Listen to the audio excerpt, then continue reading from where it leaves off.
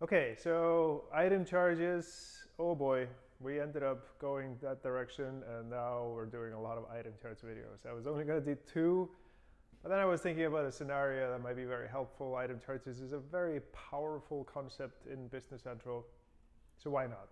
Why don't we look at that? So the scenario is that we sell something, let's say it's coffee beans. And we have a sale of 100 pounds, maybe at, let's say $10. The unit price is $10, so it's going to be $1,000, right? Total price.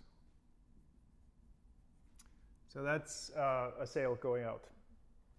And then the customer calls us and says, hey, you know what? 10 pounds of those 100 pounds are bad. They are expired. And obviously we should have been lot tracking everything and making sure we're not sending expired product and all that. But what we're going to tell them is, hey, just throw away those 10 pounds and we're going to give you a credit. Now, the way we do a credit many ways. But what we would like to do is reduce the price of this product. So I don't want to reduce the quantity that went out. I wanted to show 100 pounds going out. But I want to just reduce the price, just give him a discount. Maybe he's going to use those 10 pounds. Maybe he was able to like make some coffee for the restaurant that's okay with expired beans or something. I don't know who would be that today. But anyways, what we'll do is we'll do a credit memo with something called item charge. So a sales credit memo. And it's going to be for 1, and it's going to be 10 pounds times 10, so it's $100. So the quantity is 1, and the price or the amount is going to be $100. And we're going to apply it to this sale. Right? So what will happen is the unit price and the total will go down. So the unit price will go down to $9 and the total will go down to 900. So this, again, with timing, this might have happened first of the, let's just say 10th of January 19, and this might have happened 19th of January 2019. And so you can see the reduction in price at the correct time. This then happens at the 19th. So that's going to be nice, because if you're running a sales report, if you actually gave a sales report before this credit happened, then you can justify that it was run on a certain day and there was a credit that came in. And if you look at T accounts, if you're accounting centric, you have AR and sales. I'm just gonna, or revenue, just gonna do that. And so you have this $1,000 in AR and a sale of $1,000. That's the sale that happens. And then you get a credit for $100 later. So it works just fine like that. So accounting wise, it comes out great. And since it's a sales credit memo. But the big deal here is that it's applied after the fact and it lowers the unit price. So it's a good way to give credit, and it's reflected in your inventory reports, the credit. If you would have done here something called GL account, done the same thing, and would have shot this to a GL account, then all your inventory report would have shown a $1,000 sale, even though you gave a credit on it. And if you actually do it towards the GL account on the sales credit memo, we have no idea that it applied to this transaction. So item charge is a really good instrument to make this happen.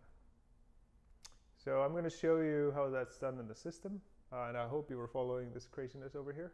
Let's take a look. So let's take a look at the system.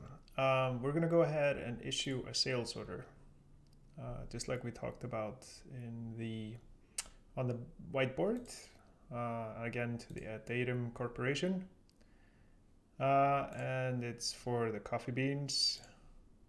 It's out of the East location, and it's 100 pounds, $10 a pound, $1,000.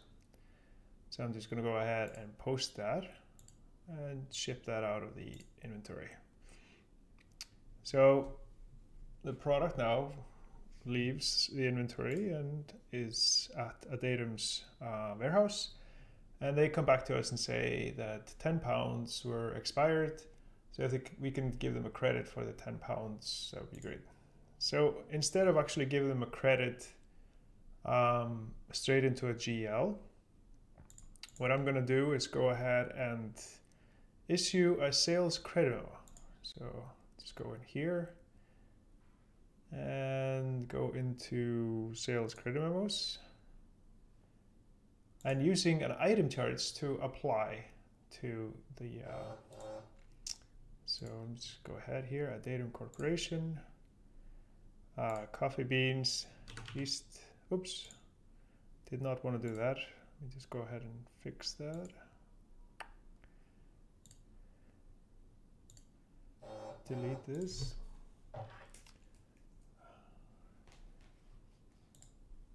And change this to an item charge. And so we can call this sales allowance, but we're just going to say it's a sales credit. I'll just have quantity 1. Location doesn't really matter. It's for $100. And here I'm going to go ahead and assign the item charge to the shipment that we just did. So go here in the function. I always get this wrong. Here, get shipment lines. And I have a list of all shipment lines right here. There's a way to filter this, but I know it's the last one. So I'll just pick that and I'll assign it again right here. Gets assigned. Hit OK. And then I'm going to go ahead and post this. So $100 are credited.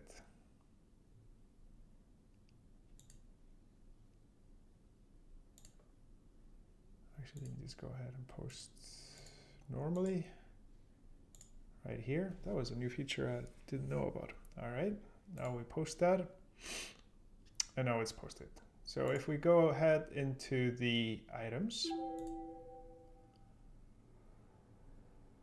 right here and go into my coffee beans and go into, let me see, the item, actually let's just get straight into it. History, nope, it's not there. Where is it? Navigate. History, items, entries. Here we go, ledger entries. So now we have all of the transactions for this item. And you can see that we sold 100, but the sales amount is 900, right? So we just have 2 transactions here. First one is positive adjustment, which I just positively adjusted inventory into the East location. And then we sold it. But we know the sales amount wasn't 900, it was 1,000, but there was a credit. So if I click on here, I can see there are 2 transactions. One of them is the direct sale out for $1,000. And the other one is the $100 credit. So that's going to lower our unit price to $9. So that's how item charges work as a credit, sales credit. And it's very effective because, as you can see, this happens on the item level and it's in the item ledger entries. So if you're reporting out of the item ledger entries, you have full information. You don't need to go into another table or into another list. So that's why I would prefer doing it this way.